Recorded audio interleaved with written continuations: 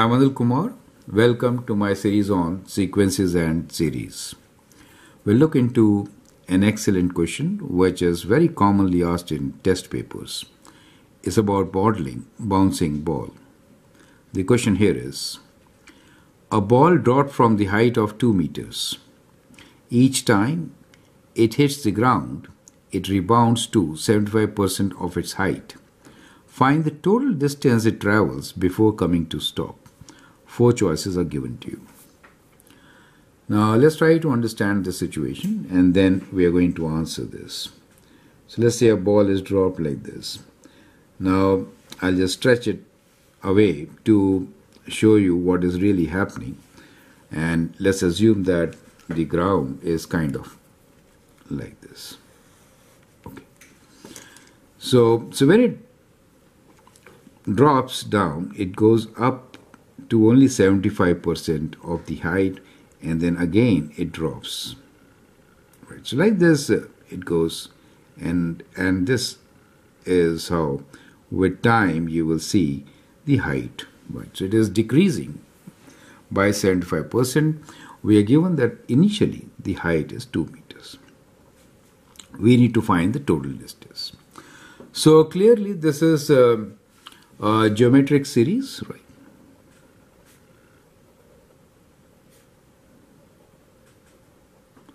Where the initial value A is 2 meters for us, and when it rebounds, the factor by which is being multiplied is 75%. So 75% means 0.75, correct?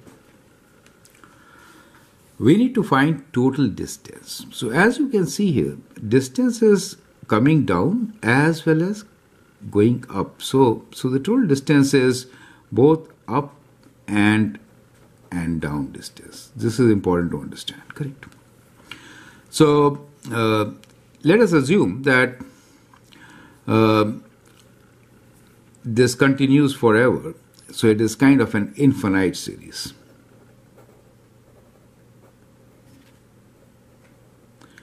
So sum of infinite series provides us the solution, clear?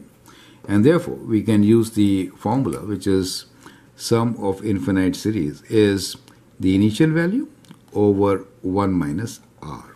Now the value of r is 0.75, so it converges, right? So it is converging series. If r is less than 1, right? So if r is less than 1, it can be applied. Perfect. So let's apply this formula and find the sum.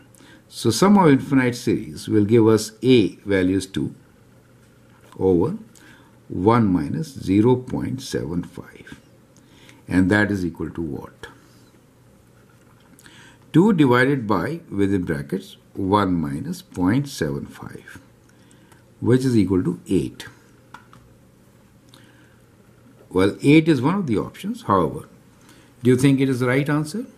Well, it is not right answer, because this only gives you one way, right? So it is telling you that it was dropped, and the second time again it is only telling you some of these distances coming downwards, right?